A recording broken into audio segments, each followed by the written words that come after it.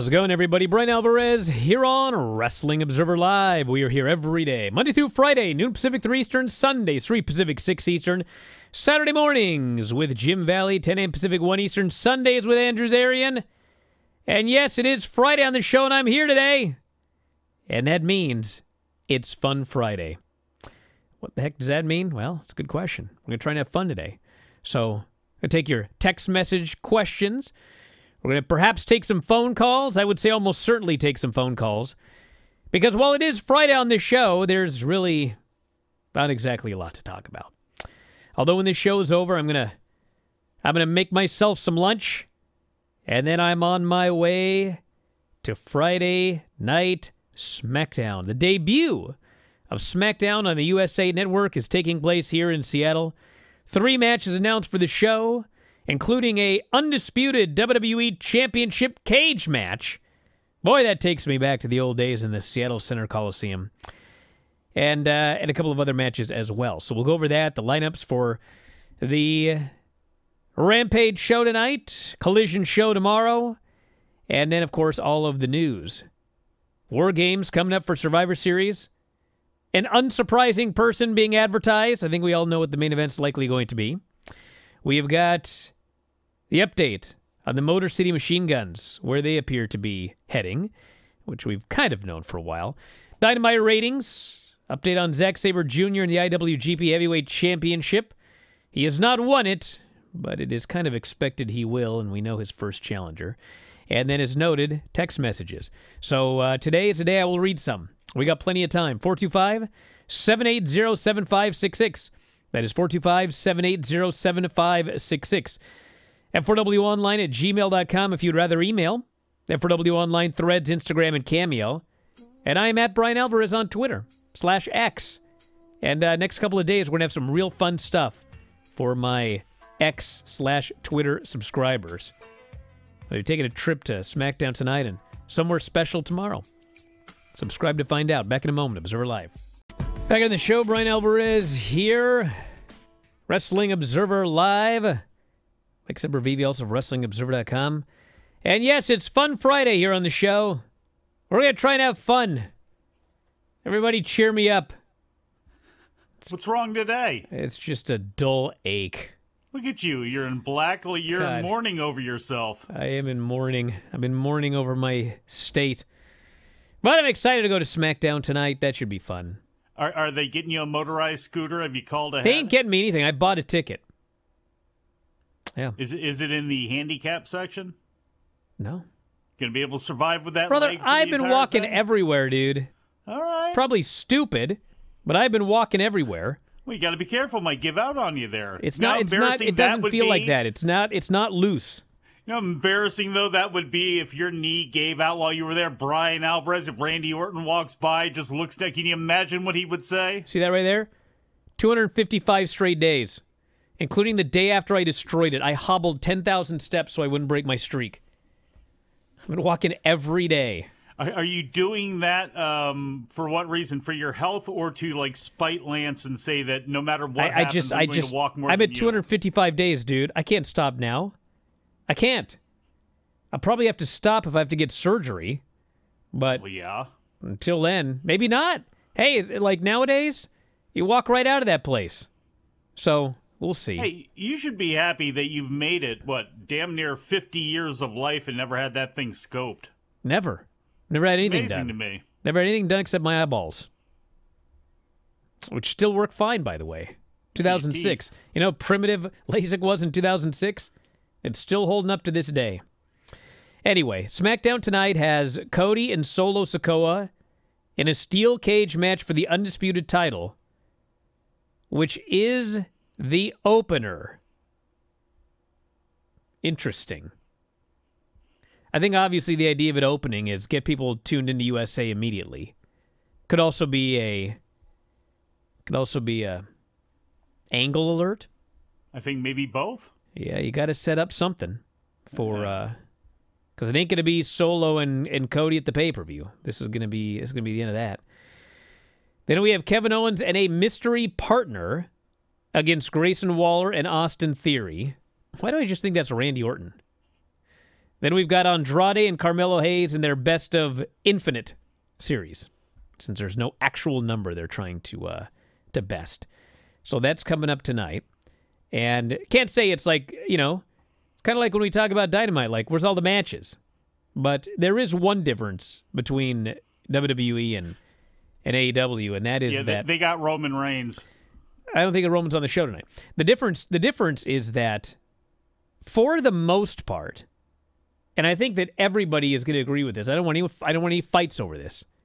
For the most part, if you watch SmackDown and Raw, you know who's going to be on pretty much every show. Because if you're in a program on Raw and SmackDown, you're there every single week. Whereas on the AEW shows, particularly like Rampage and Collision, I mean, if they don't tell you what's on the show, you have no earthly idea who's on the show.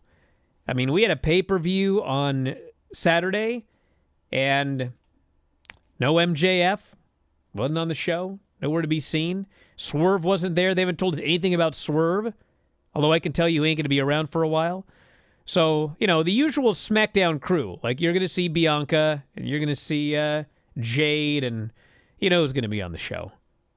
Now, with that said, we've got the lineups for the Friday Rampage and the Collision show. And I was actually surprised because I went on our board, which is usually pretty largely pro AEW, and there's a giant thread like, what is going on with these shows? This is the lineup for Collision. FTR versus the Grizzled Young Vets, which should be very good. Conglomeration and Hologram versus Mortos and the Premier Athletes. Wheeler Yuta versus Anthony Henry. Private Party and Commander in Action, which I'm not sure why we can't say who the opponents are since the show's already been taped. Bang Bang Gang versus Gates of Agony. Yuka Sakazaki versus Serena Deeb. And Queen Aminata versus Robin Renegade. So no Brett, no Mox, no... Brett? Who's Brett? Britt. Oh, Britt. No, she's vanished off the face of the earth, dude. Well, vanished. No Thunder Rosa, no Mercedes Moné, no MJF, no Swerve, no Moxley, no... Ospreay, Darby. I mean, you could go on and on. Yeah. We do have Rampage tonight with Takeshita versus Action. It was funny because it's like, don't read spoilers. I'm just going to read the lineup. Takeshita versus Action Andretti. Saraya and Harley versus Marty Bell and Allison Kay. Camille versus Robin Renegade. Conglomeration versus Dark Order. And Roderick Strong versus Beef. Beef. Beef. One name, Beef. No spoilers. Remember people got so angry about the way that I would read the matches, like that was revealing who won? Listen, guys, this is what we're going to do, okay? Get heel inflection. This is what we are going to do. As God is my witness, on my broken freaking leg, I swear on my children's lives, I have no idea who wins all these matches. But I am going to predict right now who wins all of these matches. Is that okay with everybody? I honestly don't know, but I'm going to make predictions here, okay? I predict Takeshita beats Action Andretti. I'll ride with you. I predict Saraya and Harley beat Marty Bell and Allison Kay. I agree. I predict Camille beats Robin Renegade. I'd figure. And if Robin Renegades wins, if I were Britt, I'd quit. I predict Roderick Strong defeats Beef. Probably the safest bet of the night. And I predict that the Conglomeration beats Evil Uno, Alex Reynolds, and John Silver tonight. That's my prediction. I'd hope so. Yeah. And hey, as far as SmackDown, I'll do the same thing. I predict Cody beats Solo, obviously. I actually don't know about Grayson Waller in Theory versus Kevin and the Mystery Partner because I don't know who the Mystery Partner is. But I'm going to go out on a limb. I predict Kevin and the Mystery Partner win and Grayson and Austin Theory finally break up. They wait till the show I'm at to finally pull the trigger on this breakup. And I have no idea who's winning Andrade and Carmelo Hayes. Because, I don't know. They're just having a series. I should do the same thing for, should I do predictions for Collision? Well, I'd rather you do those as opposed to running down every match on Victory Road. Although you could do that too. Actually, I mean, Collision's a little harder. I don't know who's going to win FTR and Grizzled Young Vets, but the Grizzled Young Vets should win. They're new. I mean, it's true. That would be the smart thing to do. Briscoe and Kyle O'Reilly versus Mortos, Nice, and Daivari. And Hologram with the babyface. I predict the babyfaces win. Yep. Wheeler Yuta beats Anthony Henry. Yeah. I mean, I presume Private Party and Commander win since they don't even have their opponents named on the lineup for a show that's already been taped. Maybe Marina Shafir can come out and choke them all out again. What an embarrassment that was for Commander. Well, we've got Bang Bang Gang and Cage of Agony. I presume the Guns and Juice win. That's what I would think, although that would be the one I would probably, I guess, stay away from if I had to put real money on it. Yuka Sakazaki, Serena Deeb, I don't know. I presume Yuka because she's back. And I don't think Robin Renegade has much of a chance against Queen Aminata. No. Robin Renegade's doing jobs on Friday and Saturday, it looks like. They used her both nights. Well, it's good for her. First says the Grizzled Young Vets aren't signed with AEW. Is that true?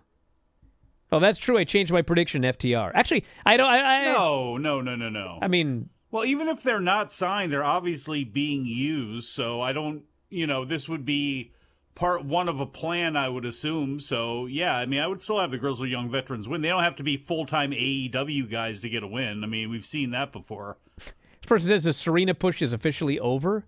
There was a push? It never got started, yeah, I missed that. It's too bad, too. I mean, she had that one championship match, but that was a long time ago. No, I mean, her and Deanna, they never got them in gear, either one of them. All right, stand by. More after the break. Observer Live. Back in the show, Bryan Alvarez here, Wrestling Observer Live. Mike Sempervive, also WrestlingObserver.com. Well, we got a pretty decent question here. Why is predictability for weekly shows a thing? SmackDown leading off with a title match that figures to be a waste of time. Well, I mean, why don't we wait till we see the rating? Because I don't think that's going to be a waste of time. There's going to be a ton of people to watch that match. Hold on. Even if nobody watches it, artistically, it may come out great where they push a whole bunch of stuff along, so I don't know why we're airing it so early. Yeah. The issue is not... Here's the thing, everybody, that I think... I'll explain this. Predictability can be good sometimes. No, predictability is almost always good because it means it makes sense. I can look at a WWE pay-per-view and predict most of the winners. I can look at an AEW pay-per-view. I can predict most of the winners. And I can predict it because that's what makes sense. That's who should have won in all of those different situations. Every now and then, there is a match. I mean, a good example is the Grizzled Young Vets and FTR. I don't know who's going to win. I have no idea. So, that's not predictable, but that's not bad. And the reason it's not predictable is... What are they doing with FTR and the Grizzled Young Vets? You know what I'm saying? If FTR were building up for a championship match in the next pay-per-view, then it becomes more predictable. Well, FTR is going to win. Or you could do a swerve, make it unpredictable, the Grizzled Young Vets win, FTR wins the titles, and you've got contenders, okay? But the reason I bring up I'm going to predict who's going to win all of these matches is because... Is there much of a chance Solo beats Cody? No, there's practically no chance, okay? There's practically no chance. But it's two stars facing off against each other. Kevin Owens and his mystery partner versus Grayson Waller, Austin Theory. Grayson and Austin could win. We don't know who the mystery partner is. And they're all big names. Grayson and Theory, former tag team champions, weren't they?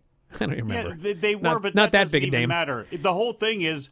Kevin Owens is the thing that people love him so much, and there's interest in who can be his partner, that he would be the reason that you watch that because everybody loves Kevin Owens. And Andrade and Carmelo, they're two stars. They're fighting. Now that's something they've been working. They both want the shot at LA Knight, and so they're fighting and random series of matches determine who gets it. It's WWE's banger. That's what they're doing there. But I mean, Marty Bell and Allison Kay. Beef. Robin Renegade. Tell me the last time you saw the Dark Order win a match on TV. Yeah. Never happens. Yeah. Can't remember the last time I saw the Premier Athletes win a match. Allison and Marty Anthony have been Henry forever, but they're not established there. Robin Renegade twice. I mean, there's predictability, and then there's like, we're watching squash matches here. We're watching a bunch of squash matches. Superstars. And one of my issues with AEW and the way they do squash matches is not just AEW, because they did the same thing on NXT this week. It's like, I don't want to see, just as an example, I mean, actually, I don't think Robin Renegade will get anything on Camille. Probably nothing. No, she should not. She may go back and forth with Queen Aminata. I mean, Beef may get some spots on Roderick Strong. It's like, I don't want to see a 50-50 match with a star against somebody who never wins. Like, that doesn't do it for me. No. And I'm still upset about Chelsea Green and Julia on NXT. Same. I mean, listen, I don't have a problem with Chelsea Green, okay? Whatever her real name is. Should I find it so I can make sure that everyone knows I don't dislike her personally? What's her name? Miss Cardona. Chelsea Cardona. There you go. And she was actually born Chelsea Green. Anyway, I don't have any problem with Chelsea Green, but she is a comedy figure on the main roster.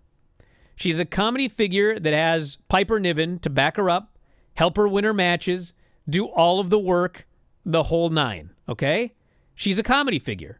And not only that, she works like a comedy figure. She gets hit and she does the windmill arms, okay? You put her in the ring with Julia, that's fine if Julia in her debut is going to just massacre her. But they went back and forth.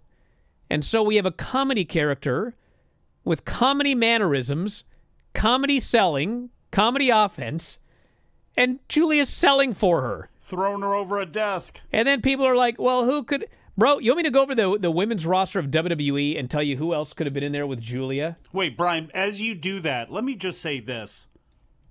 Chelsea Green was the right person in a lot of ways because of her experience level, but she also takes a hell of an ass-kicking. And if you wanted her to have some offense on Julia, then have Piper Niven there so Julia can fight off 2 women in 8 minutes. Otherwise, this should have been about 4 minutes. Chelsea should have had one chance to get something in, and Julia could have stuffed it. It should be as simple as that. So listen, obviously, you know, Julia shouldn't go in there and beat, like, Bianca Belair or Rhea Ripley, okay? But if you're going to do a 50-50 match with Julia, who do we have here? Could have been Alba Fire, Dakota Kai, Isla Dawn, Ivy Nile. You could do Io or Kairi. I wouldn't do those two. No, wait a second. You're Katana talking and about a 50-50 Kayden match with Ivy Nile. Look, the only person she's not pushed as a comedy character. Yeah, but she's out there with the Creeds. The Creeds can grab Julia. There's a million things that you can do. Look at how they were pushing. I wouldn't do 50-50 with Maxine. I wouldn't do 50-50 with almost anybody unless it was Io. Because then, if you have Io, if you have Bayley, if you have that level of woman, okay, do 50-50 because this superstar from Japan that you're treating like a superstar, that comes off like a superstar, should be able to go 50-50 right from Jump Street with somebody else and be a superstar. Other than that, she should be beating everybody else relatively quickly. Again, Roxanne Perez she could do 50-50 with, but you're building to that. So almost any... Again, I think they made the right decision with Chelsea. It was just how they went about doing that match, I think, was a mistake. It's not going to kill Julia or anything like that, but it seemed odd that you do all of this build-up and then she's going 50-50 for damn near 10 minutes with a comedy character. All right, a couple of news notes here. Roman Reigns advertised for Survivor Series. I think we figured that. I think we know what the Survivor Series War Games match is likely going to be. The Bloodline versus the Old Bloodline, or whatever Roman's crew is going to be called, and whoever he's got. So... the table setters. Let's see. Solo, Tama, Tonga, and Fatu versus Roman, Jimmy, Jay... and Tonga? I don't know. Guess we'll have to find out. No. What do you mean, no? Because now Hikuleo comes in on Roman's side? Roman needs a team. What, do you put Sami Zayn in there? You could. Part of the old bloodline, the old school bloodline? Actually, yeah. If you wanted to, but I mean... You could, but... Roman, Jay, Jimmy, Sammy... I mean, you could do well. I mean, I guess it also depends on. First says Zilla Fatu. Zilla didn't finish very high in that PWI 500. I checked. Well, is Cody going to have a singles match on Survivor Series? If not, he could be. I presume he will. He could be man number, but if he's not, he could be man number. You actually 5 could on a do. team You like could do that. Cody and Roman. It doesn't have to be 5. It can be 4. It can be a 4-person War Games. Well, if you're going to do 4, then I don't. Well, yeah. Again, you could even put Cody in there. You could put Sammy in there. You can put. There's somebody else you could put in there, but I think. Again, you're going to have to continue to push this thing on, and if you have Tala Tonga on the way, as soon as things get even again, well, that's when you go ahead and bring him in so he can be there with Solo and his other brothers and with Fatu and get the numbers advantage again. That's how I would do it, at least.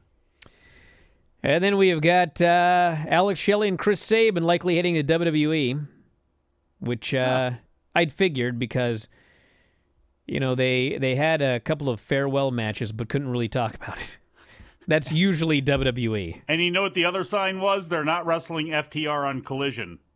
And that's if that would have happened by now, they would have already shown up by now, I think, if they were going to be there. And, hey, look, it's actually really good for them because I look at their ages and I think about the experience they have and the fact that WWE has no problem going smaller, going more international. They fit in perfectly as far as being trainers that can help out down the line as well, too. Oh, man, Lucha Gato, can we please not call him that? I think he's talking about Tala Tonga. First off, that's the guy's name, and second, they trademarked it. So I'm not saying Tala Tonga is like a comedy thing, like he's really tall, he'll be Tala Tonga. Like, that's going to be his name. So if you want to get mad at somebody, don't get mad at me. Do you like that more than Hikuleo? I mean, either are fine. I don't care if it's stupid. It's not my idea.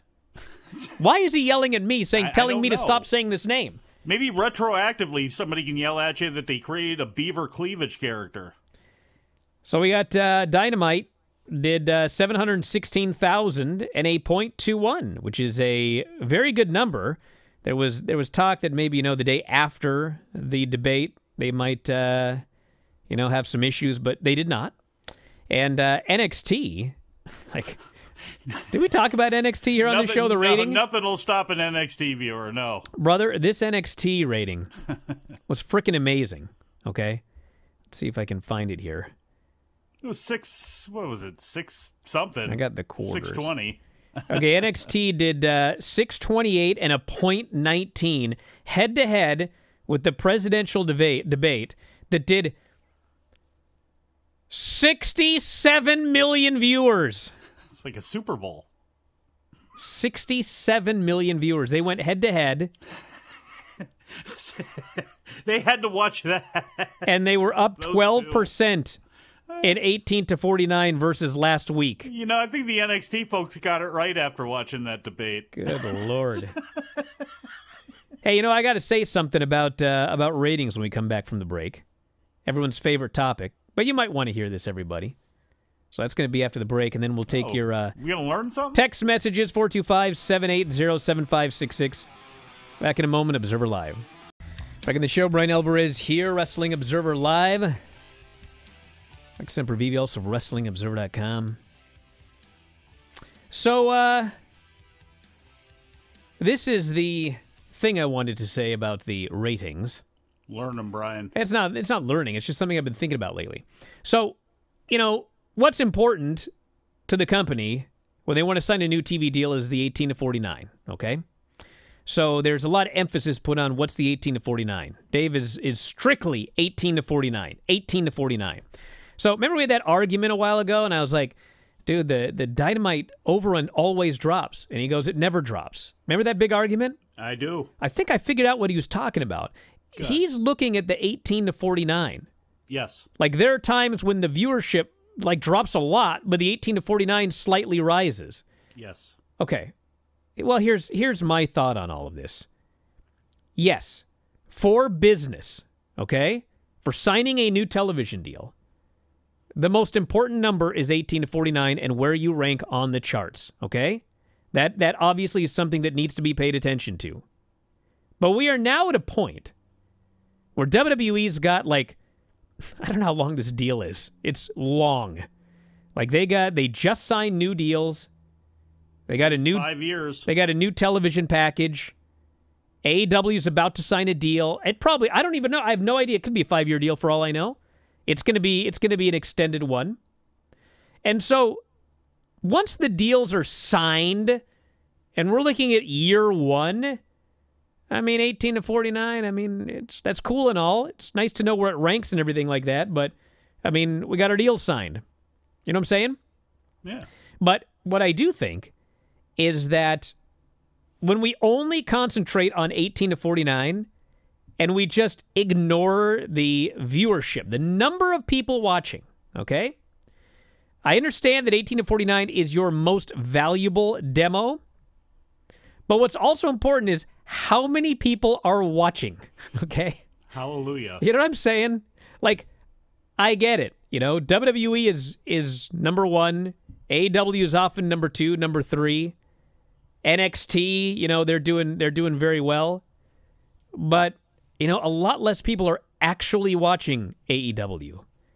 And I as a viewer, as a fan of AEW, I do find that somewhat disconcerting. It's nice that they still have a good chunk of 18 to 49 watching, but like that's a lot of people that have disappeared. Bryan, and it's not all cord cutting.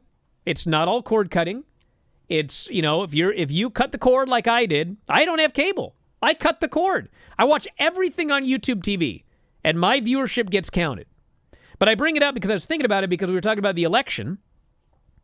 And, you know, on Wednesday or Thursday, it was Wednesday, boom, headlines plastered everywhere. What was plastered everywhere? 67 million viewers. They're eating the dogs. They didn't, well, that was plastered too, but the point is they didn't plaster the 18 to 49. They didn't plaster, you know, they plastered 67 million Americans watched this debate. That's a very important number, okay? 67 million people care enough about what's going on in this country that they watched that debate. It's very much like the Super Bowl. You know, You see how many million people watched the Super Bowl. So I'm not saying that viewership is more important than 18 to 49, especially during a contract year. But the idea of, well, we don't need to talk about the viewership at all. The actual number of humans watching, like where do they rank on the TV charts? I think that we need to talk about both of them because like it is a big deal when you used to have 1 point. You know, when Dynamite debuted, it was like, and the same thing with SmackDown. They debuted on Fox. 4 million people watching. And then they, on average, got about, 2.3 million. So, that always happens on a debut, like the debut on USA, the debut on CW. Like, it's going to be a giant number. They're never going to reach that again. But, if you see a show that, well, last year they were doing, 900,000 on average. Now they're at 650. I mean, yeah, they're still ranked really high on the charts and got a good 18 to 49, but like, where do those people go? Why are those people not watching anymore? That's my question. Well, there's a lot there, but I mean, the last episode of MASH or Seinfeld or whatever it is, it's about the number of people that tuned in more than 18 to 49 because it shows you how massive of a hit that was. Yes. You need to acknowledge the important demo, the money-making demo, the demo that's paying your ad rates. You do need to acknowledge that, but you also need to acknowledge how many people total cared. Yeah. What's the most important demographic to a news channel? It's people over the age of 50 years old. It's that demo. But when you hear about them talking about numbers for these stations, what's important is the overall. And another part of this is if your show is doing, say, 242,000 pretty much throughout the show, and then you have that's going kind of downwards throughout the show, and then in that fourth quarter you get an uptick of 5,000 viewers, say in 18 to 49, but you've also fallen overall 20,000 viewers, and you see that big dip when it comes to the overrun. Okay, you were up technically. What does that mean? What the most important number has been for AEW in my mind, or one of them has been every single week, year over year, you've lost 1 out of every 5 overall viewers and 1 out of every 4 18 to 49s. That's the most important number. Trying to fight and hold on. I will say this. Go up ahead. until today, whenever they announce it, the most important number actually was their 18 to 49 and where they're ranked. That's what's going to get them this deal. But sure. now, like before, remember people used to always go, what about $1 million? They were all that magic $1 million. Brother, that $1 million didn't mean jack.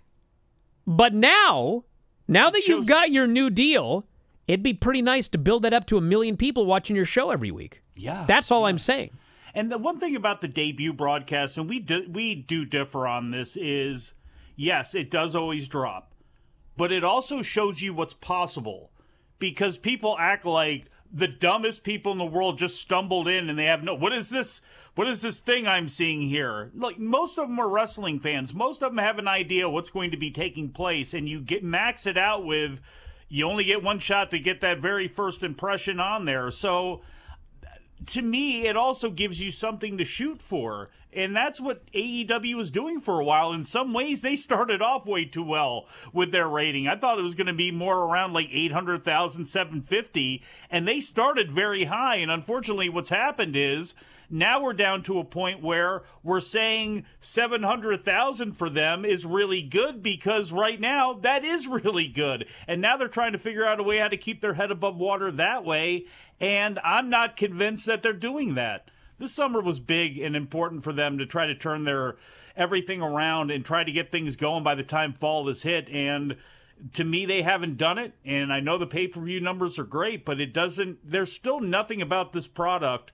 And we'll see what happens with Moxley and this whole storyline. But they have done nothing to make me feel like this ship is actually turned in a good direction or in the right direction. Person says, ratings are not indicative of the quality of the show. Reason most of the 4 major sports don't put a heavy... Well, here's the thing, buddy. Ratings are not indicative of the quality of the show in your mind. But ratings are indicative of the quality of the show in the mind of each individual viewer. All right? If you advertise, like this CW debut is going to do a giant rating because fans see it as an important show because CM Punk, all these other guys are going to be on the show. You can look at quarter hours and you can see what made people tune in and what made people tune out. What makes a person tune in is what they see as quality, and what makes them tune out is also what they see as quality. So if you look at the entire show and you're like, man, I really like that show, but it did a bad number, well, that doesn't mean it was a bad show. Of course it doesn't mean it's a bad show. What it means is, for whatever reason, X number of people did not see it as worthy of their viewership that night, or they turned it off at some point, or whatever. So, yeah, the ratings, the quarter hours, the minute by minute, it is indicative of what people see as, but you personally, you may like every show. Some people like every AEW show. Some people like every AEW angle. They just love it. That's great for you. But you're not everybody, which is a very important point that a lot of people don't understand. You're not everybody. You're only you. Do you understand? And same with me. And same with Dave. That's when people get mad about a star rating. It's like, why are you mad about it? Do you agree with it? No? Okay. Can we move on to something else? Or you have to get mad at him because he didn't see it exactly like you did. That's only one guy's opinion. Why are you mad about it? Like, what's going on here? You know what? I was going to continue things on, but I'm going to go ahead and stop it right there. I can't top that. Just go ahead and leave it right there. On his Twitter, Paul Fontaine was asking if we think SmackDown tonight does over or under 1.5 million and a .40 in the key demo. What do they got tonight? Is there an NFL game? No. No? College football. All right, it beats 1.5 million and a .4. Wait, we got On Patrol Live celebrating their anniversary. This is going to be over. I'm guessing the over. Over 1.5 and over .40. I think so as well, too. I mean, we've seen these numbers. We've seen them with Raw around, that's what they did this past week was around 1.4. I can see them starting off very high. And again, I think people believe that Roman Reigns is going to be there. And it's, again, like it's the first show. So, yes, they're going to probably do very, very well this week. Any update on Wardlow? Last I heard he was injured. Well, I know that Wardlow, he like hurt his knee and then said he didn't hurt his knee, but then came out in a knee thing, and then we haven't seen him since. So I actually don't know. He's hanging out with Miro. And they never tell you who is and is not injured, so I don't know. Okay, here's a good question. What on earth is AEW going to do with a 4th weekly show? Okay, here's the thing, everybody. Okay? Here's the thing. A couple people yesterday were like, God, I hope this isn't some show on FS1 at 2 a.m. syndicated. And like, what I thought was, that would be great. Okay? Because I wouldn't have to review it? No, here's the deal. Here's the deal. Tony already has too much on his plate. Okay? He's got Dynamite, Rampage, Collision. He's already got too much. Yeah. If this FS1 show is like a 4th show in an important time slot, and he's got to now spread himself amongst 4 shows, don't like it. But, if they're willing to pay this bloke $45 million for a show at 2 a.m. on FS1 featuring dark-level matches, brother, that's the best scenario. Take that $45 million, throw some people on dark at 2 a.m., and concentrate on your 3 important shows. That's what I'd do. Well, if they were like, hey, listen, brother, we'll give you $45 million, but the show's going to air at 2 a.m. on FS1, or we'll give you $60 million, and it's going to be Monday nights at 9. I'd be like, give me the $45 million at 2 a.m. I'll take it. That's free. You're being given free money. And just put anything on there. It doesn't matter. You signed the deal. That's what I think it is. I hope it ends. I hope it is. So somebody told me maybe it's not even FS1. Maybe we're going to have 2B Shockwave. Nah, I think it'll be FS1. All right, back in a moment, Observer Live. Show Bryan Alvarez here, Wrestling Observer Live. It's actually a great question. Hold on, this is a great question. He says, I'm watching Wrestling Observer Live on YouTube. My question is, when WWE moves to Netflix, will there be times that Raw will have an earlier start time in the States when Raw goes overseas, similar to how the PLE start earlier when they are overseas?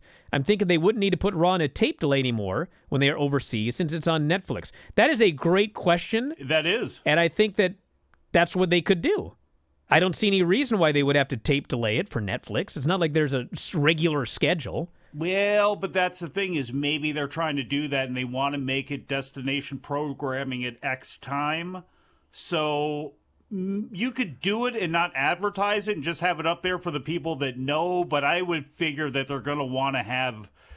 I would figure they would want to have it uniform. But yeah, certainly there's no reason that you couldn't do that. And make it a special for everybody that's willing to be up at 3 in the morning and watching a show from Tokyo or something like that, as opposed to the way they've done it in the past. And last thing here, everybody. At Bryan Alvarez on Twitter/X, at Bryan Alvarez. If you subscribe, become one of my Twitter followers, I will be tweeting throughout my journey to SmackDown here tonight, only for my subscribers. And tomorrow, what are you laughing about? Nothing. Tomorrow, only for my Twitter/X subscribers, I will be traveling to the Chehalis Flying Saucer Party 2024. And I will be tweeting all of the excitement. And there will be a lot of excitement. I got the VIP package. There's all sorts of exhibits and speakers. And if you're an After Dark fan, yep, sign up today. Chehalis Flying Saucer Party 2024. I'll be there. The Chehalis telling you all about it. Yeah, there was once a flying man in Chehalis. Did you know that? No. Google flying it. Man? Google it. Chehalis Flying Man. So anyway, we're out of here. We'll talk to you next time. Wrestling Observer Live.